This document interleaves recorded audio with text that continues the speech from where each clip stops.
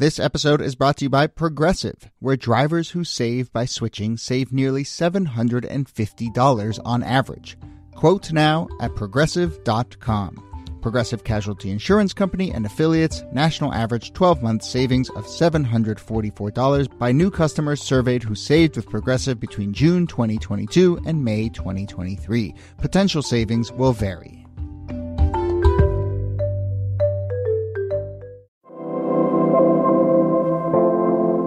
Hello and welcome to This Day in Esoteric Political History from Radiotopia. My name is Jody Avergan. And before we run this Sunday's episode, I have a couple quick thoughts and updates that I want to share with all of you. First off, we'll talk about this a lot more over the coming weeks, but we just announced our first ever live show in Boston on Friday, September 13th. It is at the WBUR live event space. Nikki, Kelly, and I will be there along with some special guests. There's a link in the show notes to snag your tickets right now. Please spread the word to anyone in the Boston area. September 13th, the first ever live show for this podcast. We are very, very excited. Anyway, today's episode. So as I'm recording this, the big political story of the moment is who Kamala Harris will select as her vice presidential running mate. It's slated to happen any day now, maybe by the time you're listening to this. And somehow, during this very unprecedented election cycle, after Biden stepped aside and Harris became the presumptive Democratic nominee, we kind of slipped into a couple weeks of pretty familiar Veepstakes, speculation about who the presidential candidate will pick as their running mate. And it feels kind of normal, right? Or normal-ish. All the various governors being floated, the scuttlebutt about who will provide an edge in what swing state. There's a pretty long history, actually, at least in modern history, of all of this. So much so that earlier this year, we did a special series on the Veepstakes. In that series, by the way, I learned that the term Veepstakes really took off in the mid-'80s into the '90s. 1984 had a lot of speculation, and 1992 may have been the most Veepstakey of Veepstakey elections. So we're going to run the first episode from that series again here, just in case you missed it, or in case re-listening to it will help you frame this current news cycle in 2024. But I'll just tell you two things that I learned from that series that I've kind of been thinking about as I watch this mini Veepstakes we're in right now play out. One, it is kind of shocking how not vetted so many of the vice presidential picks have been.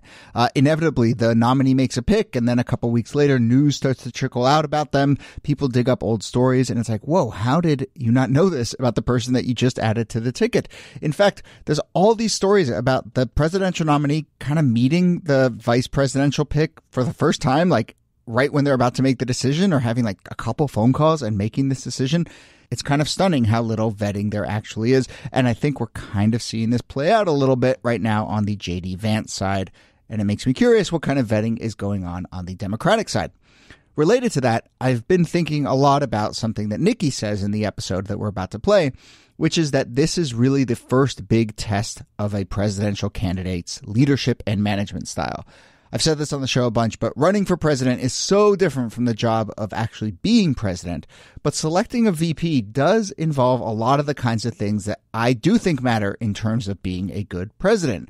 Who do you trust? Who do you surround yourself with? How do you go through a process of making decisions? Ultimately, how do you find someone who will complement you as you make the hard decisions that come with being the president? So I don't know if the VP pick itself makes a difference, but the process by which the selection is made is a nice indicator of the potential president's management style. And this is, in the end, a managerial position once you're out of the campaign and you're in the White House. So that's the way in which I think it matters. Oh, I said there were two things, but there's one last thing. I would, of course, be remiss if I didn't mention it. Listeners who heard the series know that we really did the series as an excuse to talk about one of my favorite stories in political history, and that's the cruise ship rides in Alaska where the GOP brain trust fell in love with Sarah Palin and eventually made her the 2008 vice presidential nominee. I just love that story. Please go track that episode down. It is such a perfect little moment in esoteric political history. But it does also relate to something that we are seeing play out here in 2024, which is that these VP picks, what you see is you see the brain trust of a party really fall in love with someone, and then a little bit later, everyone's like, wait a minute, what were they thinking? And again, J.D. Vance comes to mind, but I'm also watching on the Democratic side, all of these Democrats across the country fall head over heels for these random governors whose names they probably didn't even know like 2 weeks ago. And part of me wonders, let's see how this plays out. All right, that is enough for me. A few thoughts on this Veepstakey moment. And here, again, is that episode that we recorded earlier this year. We will also put links to the other episodes and links to our live show in Boston on September 13th. All right, thanks for listening, and I'll talk to you soon. Hello and welcome to This Day in Esoteric Political History from Radiotopia. My name is Jody Avirgan. And welcome to Veepstakes Week or Veep Week, or I don't know, we'll still workshop the name. We'll come up with something. Yeah, Veep Week is kind of fun to say, or annoying. We'll find out. But look, as you know, listeners, this is an election year here in the United States. And from time to time through this election season, we're going to do some of these special series. We're going to take a week or so, but a few episodes, and kind of try and track the typical rhythm of an election cycle. And yes, 2024 is anything but a typical election cycle, but it is still an election year. There are still lots of interesting election-related stories from the past that can kind of help us understand this moment. So if you recall, earlier this year, we did Hangers On Week, which is our look at various primary candidates who hang around in the nominating process. Later in the summer and into the fall, we're going to talk about the conventions, and we're going to talk about advertising, and we're going to talk about October surprises. But right now, we want to talk about this window where the primaries are over, the hangers-on have maybe faded away a little bit. It's not quite time for the conventions or big policy debates. So something that often fills the void, especially in the last 30 or 40 years or so, is the so-called Veepstakes, speculation over who will be the vice presidential pick of the presumptive nominee, endless debate over what kind of nominee would best serve the ticket, and whether a vice presidential pick really matters at all. So, welcome to Veepstakes Week, our look at some notable vice presidential scuttlebutt. Here, as always, I'm trying to say the word scuttlebutt more on the show. Here, good New Year's resolution. As always, Nicole Hammer of Vanderbilt and Kelly Carter-Jackson of Wellesley. Hello there. Hello, Jody. Hey there. So we're going to do 3 parts here in Veepstakes Week. Like we did last time, though, in this first episode, we kind of want to do a little bit of a survey, lay out some big lessons that we feel like we've learned about how people go about selecting their vice presidential pick. And then we will talk about some people specifically. And don't worry, there is a Sarah Palin episode coming. But I think it's worth laying out some kind of important facts about what Veepstakes is and how it's played out. I mean, I suppose one thing to point out is it's a relatively modern phenomenon, right? Because it used to be, well, in general, a lot of this stuff got decided at conventions. This sort of long slog of a nominating process didn't really exist. And then often, you know, the vice presidential pick was the person who came in second. I mean, sometimes sort of very formally, it was the person who came in second becomes vice president, which sometimes led to some awkward pairings. Or it was just sort of a norm that would be the case. And I don't know, when do we want to pin it kind of becoming a more modern phenomenon that there would be this big speculation and it would be a big symbolic choice and it would say a lot about the candidate to who it would be that they would select as their vice president? I think a big turning point comes in the Roosevelt administration. It comes with Franklin Roosevelt. The presidency is changing a lot in the 20th century. The president himself is becoming a much more powerful figure. That is certainly the case under Roosevelt, and is gaining power over the party, in part because presidents over the course of the 20th century are going to be selected more through voter primaries than by the party itself. So when Roosevelt chooses Henry Wallace to run with in 1940, that's kind of when we start to think of this as the selection of the presidential nominee as opposed to the selection of the convention or the party. There's still going to be some exceptions going forward, but by and large, going forward from 1940, it's going to be the nominee's choice. Mm-hmm. And, you know, it's worth also pointing out that in the past, when you had less of that kind of sense of, well, this is up to the presidential nominee. They get to sort of be strategic, and it's a sort of one of their first big statements. You'd get these kind of random pairings that were mostly because of the way the conventions played out or because of the way the party would run things. And, you know, for instance, one interesting thing worth pointing out is like Chester Arthur, who becomes a vice presidential nominee. His highest public position prior to that was the inspector of the port of New York. So sometimes, you know, when you had it's an important job, Jody.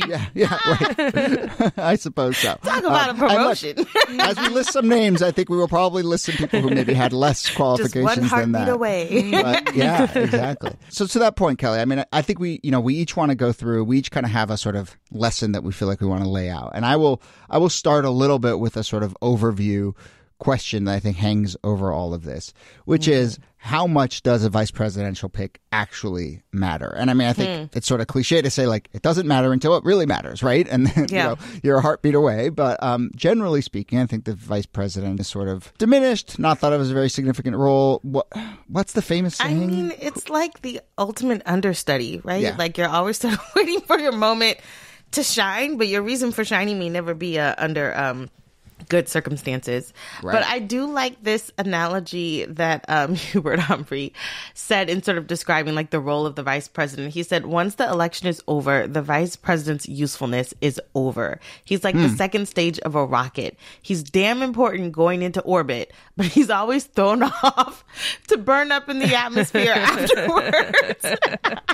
Incredible. And I was like, honestly, wow, that's amazing. That's kind of spot on. I mean, when you think about like the announcement of some of these vice presidents, there is a lot of buzz and excitement about, who that person could be and how they might galvanize, the rest of the party. But then after the election is over, it's kind of like, womp, womp. I mean, there's not very much that the vice president does unless they need a tie-breaking vote or something like that. Well, especially, prior to the last 30 years or so, even that. I mean, we did an episode right about William Henry Harrison's death.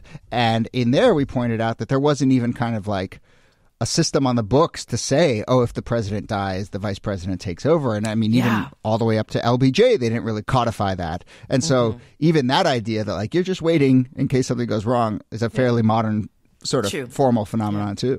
Well, and there's this idea that it's where careers go to die. I can't remember who said it, but one of the people elevated to the vice presidency, Agnew, said that the vice presidency is how you go from a potential unknown to an actual unknown. And I feel like that's kind of true. Because you're no longer visible in any real way. Whatever job you take after is going to be seen as a demotion unless it's the presidency. So that can be complicated. I still remember, this was years ago, I think it was like Jay Leno or something like that, or jaywalking or whatever. And they were asking random people on the street who Al Gore was. They were showing his picture and people were like, they had no idea who he was. And I was like, oh man, that's bad. Yeah, it's rough. So, we'll go through all this stuff in terms of whether the vice presidency matters and whether the vice presidential pick matters. And I think it cuts both ways. It's like, usually it's a non-factor until it's a factor, right? We also had that episode recently about Truman resigning, or Truman announcing he wouldn't run again, and we actually asked our listeners if anyone could name the VP who would ostensibly fill his shoes, and it was this guy Alban William Barkley, and actually a couple listeners did write it and say, I knew that, so good for you listeners. But, fairly obscure job.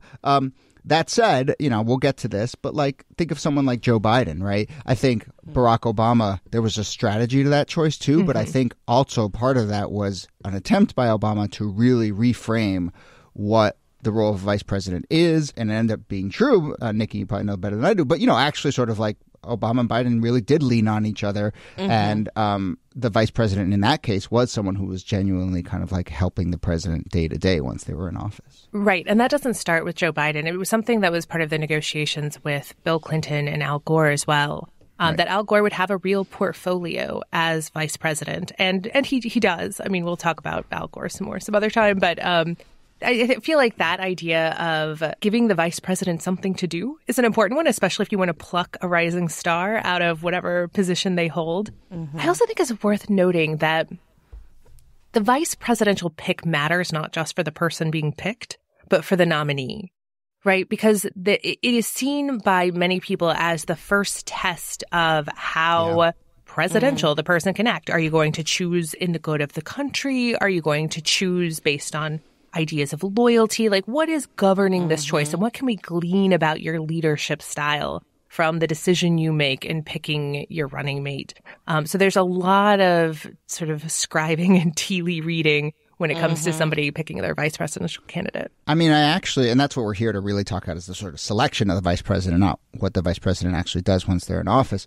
But I actually buy that argument, and especially in the sense of, and I've mentioned this a bunch of times on the show, but, I think that there is a sort of disconnect between how we pick a president and the sort of things that someone needs to do to run the gauntlet of running for office versus what they actually do once they're in the job, and I think there's often a big sort of disconnect there. In this case, I actually think there is, some substance in that. Like, I think a big part of being a leader and a manager is surrounding yourself with good people and setting up, a brain trust. And this is like the big high profile place where I think you can actually read into the selection, I think, as an indicator of how someone thinks about leadership. Though it is also, as we will see, often, very political and cynical and sometimes like overthought and very strategic in that sense. And sometimes you can, but that is an indication of someone's leadership style too, is that they're willing to sort of cave to some of those more strategic or political impulses. Mm-hmm. So we have a few kind of rules that we feel like we want to lay out about picking a VP, and they'll allow us to sort of name check some folks as we go. But Nikki, you have rule number 1 that we've developed here. Right. Rule number 1 is actually 2 related rules. Do your research and do no harm.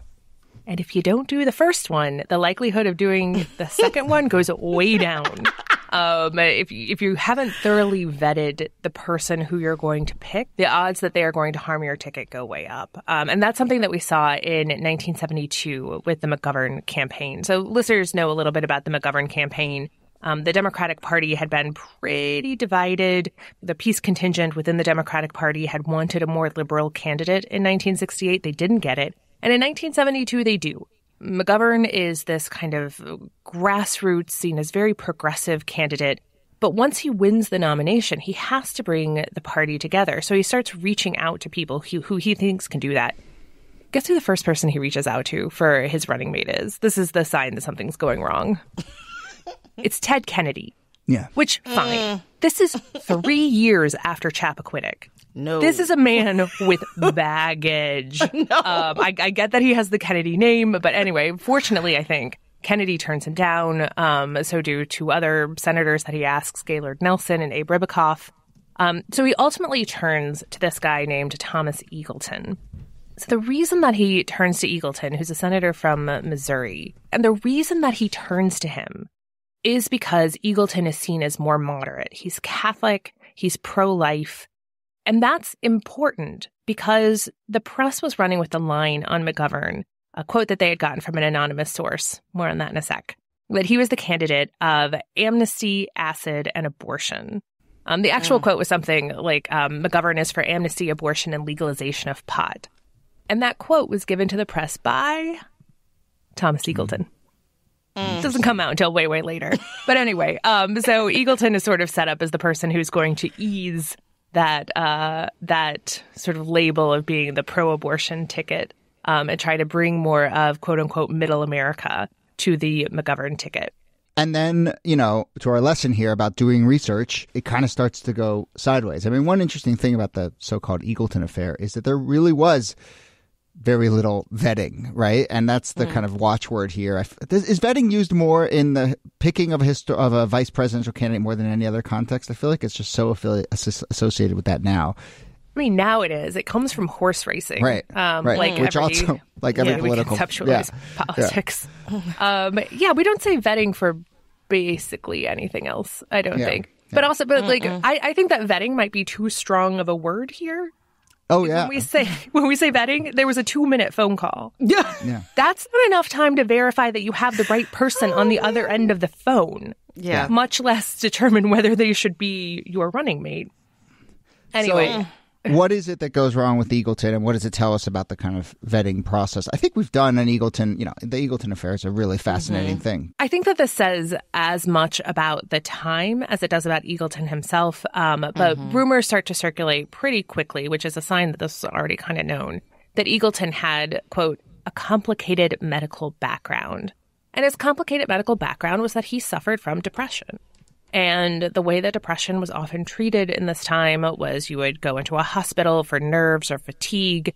He experienced a couple of rounds of electric shock therapy, which people was pretty stigmatized. And mental health struggles were more stigmatized at the time as well, especially in politics. This idea that if you had a significant mental health history, that you were vulnerable to blackmail by the Soviets, that you were weak and therefore could be turned into a subversive. And so all of this was treated as though he had done something basically unforgivable. And for a little while, Eagleton and McGovern are like, we're gonna stick with this. This isn't a problem. We're a ticket united together. But they could barely withstand it. Within maybe 2.5 weeks, Eagleton was off the ticket. Yeah. Which, again, says a lot about the time. But I think for our purposes, it also points out something that is a phenomenon here, which is, you have to both think about your pick on its own terms, and you have to think about how it will play, right? Mm-hmm. And I think in this case, there was a misunderstanding of, this is actually a scandal in the waiting. I mean, there was the lack of vetting, but also I think a sort of misunderstanding of how this would play if this stuff came out. So can I just add that? So Eagleton withdraws, and the ultimate running mate for McGovern is, does anybody know off the top of their heads? No. It's Sergeant Shriver, who is Eunice Kennedy's husband. This guy could not get away from his love affair with the Kennedys. He was like, I got to get a Kennedy on this ticket. Which, to be fair, is how a lot of this logic goes. It's like, what would be the simplest? I just need a big splashy name. I need to check this box or whatever. And I think the Kennedy box is a good one to check sometimes.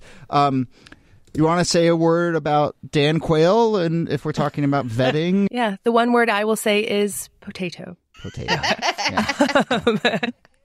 So Dan Quayle was chosen to be George H.W. Bush's running mate. If you think about Biden as being the sort of father figure to Barack Obama, Quayle is the son figure to a more elderly George H.W. Bush. He was 41 years old. He was a senator, but he was chosen because Bush was having trouble consolidating the conservative wing of his party, and Dan Quayle was that Indiana-born culture warrior. And so he was added to the ticket, but he brings a lot of issues. His youth and inexperience are not big assets, especially on the debate stage. That famous "You're no Jack Kennedy" moment comes up during the Quayle debates. He doesn't harm the ticket. I mean, Bush wins in one of the largest landslides in history. And that's just as much a lesson here as anything, right? You could pick a substandard vice presidential candidate and still win. And so what are we up to? The inconsequentialness of it all.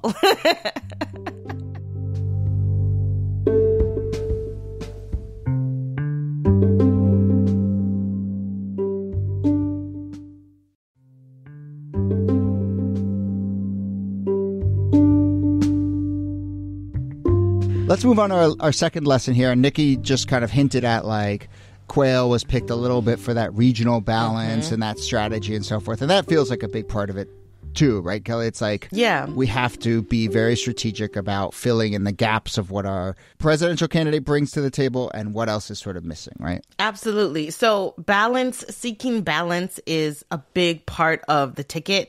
And I feel like that balance breaks down in 3 different ways. Region, right? You have a Southerner and a Northerner. You have a West Coaster and an East Coaster or something like that. Age is a really big thing. If you have someone who's on the older side, maybe your VP's on the younger side or vice versa. And then ideological balance, meaning we're hard left on this. So maybe we find someone who's more moderate on pro-life or something like that.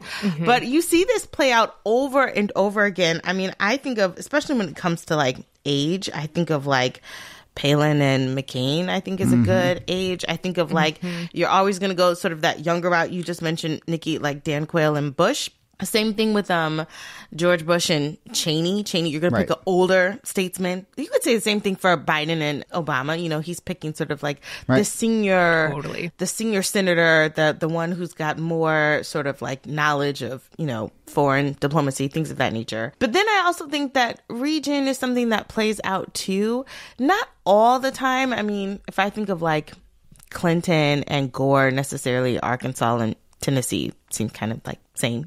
But if you're thinking about it in terms of having that north-south connection, I think of the Kennedys or I think JFK, and I think of LBJ as that perfect, we need Texas moment. Yeah. I even go back to the Civil War when I think about Lincoln and Johnson. Lincoln was very much we need a Southerner.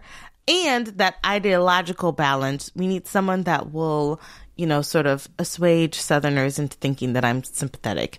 Andrew Johnson was that pick. Now, that can backfire especially if you get assassinated. But I think that there are all these different ways in which people are trying to find that balance so they feel like they sort of touch every corner going into the election. People want to make sure all of their bases are covered. And if they lean too East Coast, or if they lean too young, or if they lean too, old white male, then it doesn't feel like anything is sort of progressive about their campaign. I feel like growing up, we were always taught that regional balance was the big way of picking your ticket. That has seemed less important in recent years. The idea that you're going to pick a person from a particular state and you're going to get that state and its many electoral votes, and you're also going to balance things out regionally. But there have been, recently, Cheney comes from a 3 electoral vote state. Palin comes from a 3 electoral vote state.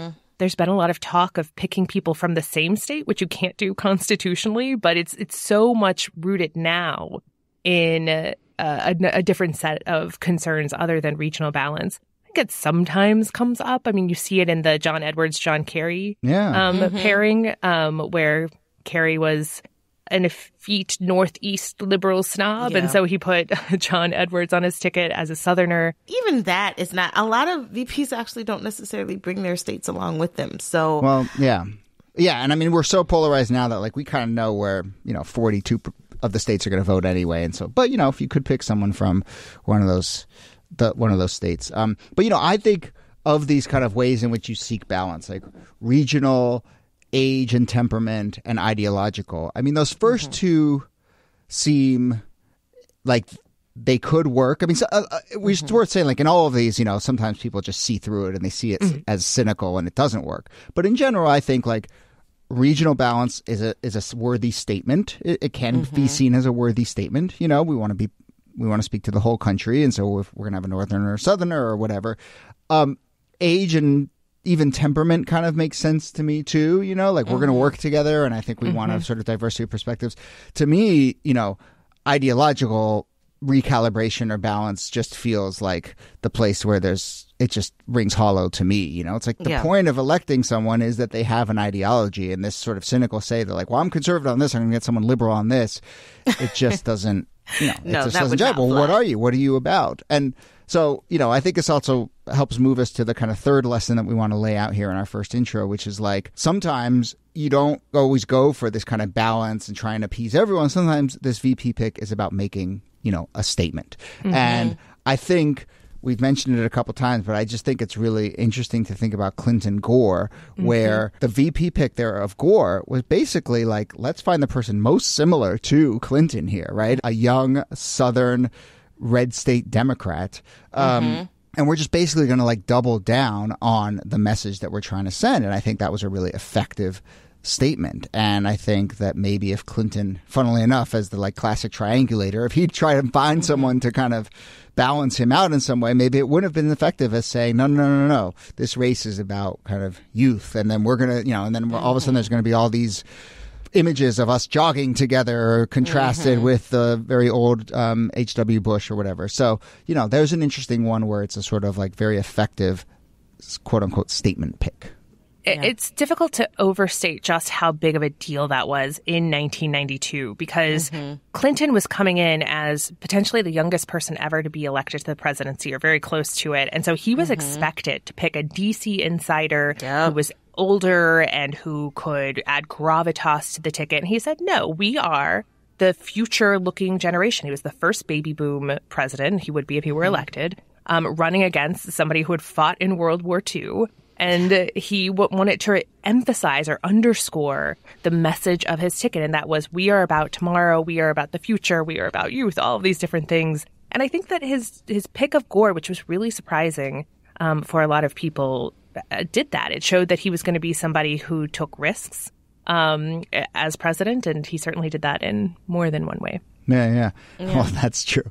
And then, contrast that to 8 years later in 2000, you have Gore now running for president, and his vice presidential pick is Joe Lieberman, which I think was seen at the time as very much a kind of like triangulation. I want to separate myself from Clinton. I'm going to pick someone who's more of an elder statesman, someone who, will eventually turned into a Republican, but, someone who was critical of Clinton administration. I remember, that was kind of the first election I was pretty aware of. And I mean, I think I remember a lot of criticism at the time. It's like, why are you running away in this sort of cynical seeming way? Why are you running away from the accomplishments of the 8 years in office? Another classic statement pick is Geraldine Ferraro, 1984. First off, this is Mondale is the first to announce his running mate ahead of the convention and sort of turn this into what's the word they use now? They eventize this, turn this into a moment, right? And then, of course, a huge moment because it's the first woman on a major party ticket. And so it really does make a splash. I mean, it opens up a sort of window before the convention where then Ferraro, I think we can imagine the kind of criticism she gets as a woman running for office in 1984. But it does open up this window where she is she's in the spotlight, right? Yeah. But it allows people to imagine what is possible, right? Even though, they don't win. But it still allowed people to say, like, we have never considered a woman in this position before. What might that look like? What might that be? It also reminds us of the pressure put on a candidate in that position, because when the ticket loses, it is quite a long time before another woman is chosen as a running mate on a major party ticket. Because you picked a girl. Like, that's right. Yeah. So I think we can probably wrap up our sort of look at the basic lessons there. So to recap some of the stuff we've sort of gone through here is, you want to do some research, you want to do some vetting, you want to maybe seek balance, but as long as it feels like authentic, I'd say.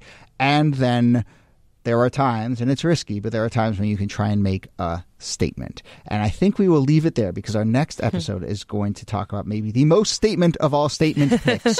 We will indeed talk about Sarah Palin, how Sarah Palin was vetted and not vetted, and there will be trips to Alaska and cruise ships and shrimp cocktail and lots more. Oh, yeah. So we come to an end of our first episode of Veepstakes Week, but we will be back with 2 more as we continue with this special election year series. But Nicole Hemmer, thanks to you as always. Thank you, Jody. And Kelly Carter-Jackson, thanks to you. My pleasure. Thanks for listening to This Day in Esoteric Political History. Our researcher and producer is Jacob Feldman. Our producer is Brittany Brown. Our transcripts, which you can find on our website, are done by Kala Nakua. This Day is a proud member of Radiotopia from PRX, a network of independent, creator-owned, listener-supported podcasts. Audrey Martovich is executive producer. Yuri Lasordo is director of operations. If you want to support the show, tell a friend about This Day and become a member of Radiotopia at whatever level works for you.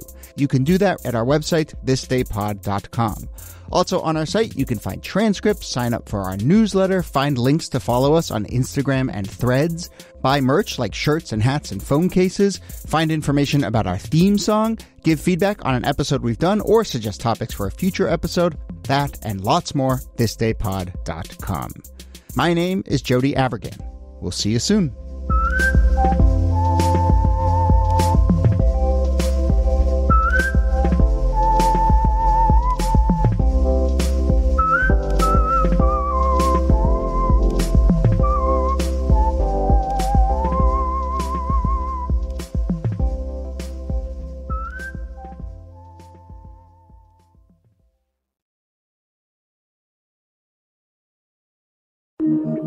Radiotopia.